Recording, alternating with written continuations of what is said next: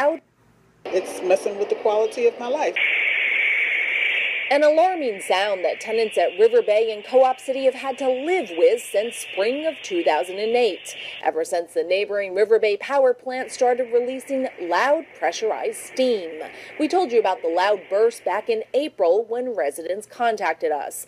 At issue were two sounds, one that came from a constant release of steam that residents told us started in the spring and ran 24/7 through the fall. At the time, we spoke with Riverbay management, which apologized for the disturbance to tenants. Since you've been here last, the problem has gotten increasingly better. I've been able to sleep. Every day, the steam, the blowing, the hissing, that I haven't heard.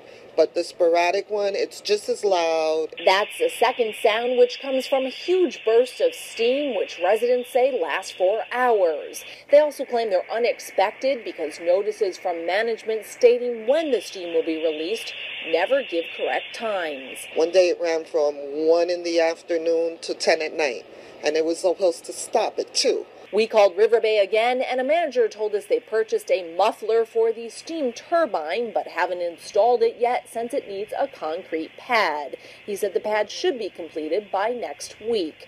As for the inaccurate times, he blames delays with equipment. He says each building has an association meeting where management always attends. However, he says he hears the concern and will keep residents in the know by publishing details about the venting in the co-op's paper.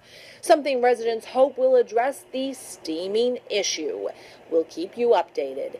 In the Bronx, Susan John, New York 1.